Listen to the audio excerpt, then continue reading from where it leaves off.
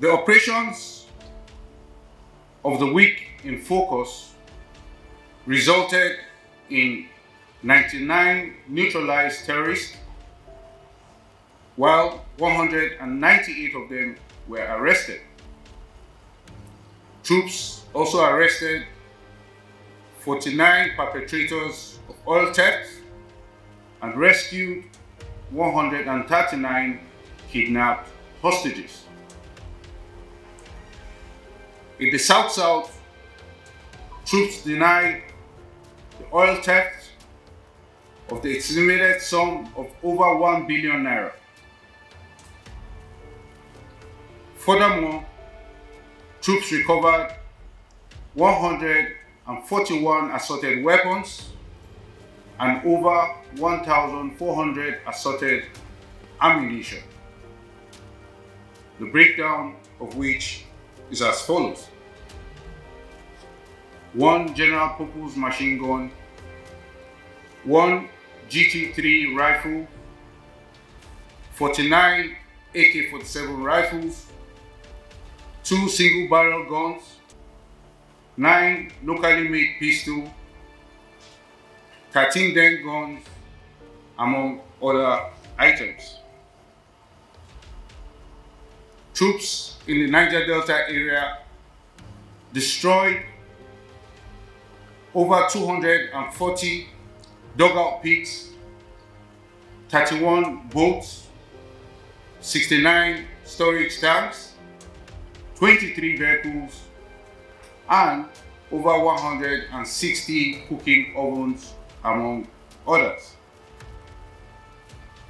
Additionally, troops recovered over 570,000 liters of stolen crude oil, over 450,000 liters of illegally refined AGO. Now, our preliminary investigation revealed that 2 of the arrested terrorists were bomb experts. Investigation is ongoing with regards to their activities. Similarly, on the 20th of November, troops in conjunction with hybrid forces conducted offensive operations and made contact with terrorists in Damboa local government area of Edo States. Following the firefight, troops neutralized 7 of the terrorists and recovered 5 AK-47 rifles and 100 rounds of 7.62mm special ammunition. Overall, troops of Operation Harden K neutralized 19 terrorists, arrested 21, and rescued 8 kidnapped hostages.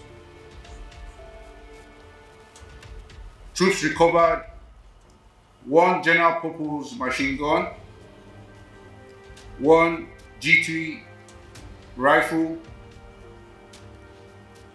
40 AK-47 rifles, over 330 rounds of 7.62mm special ammo, over 100 rounds of 7.62mm NATO ammunition, among others.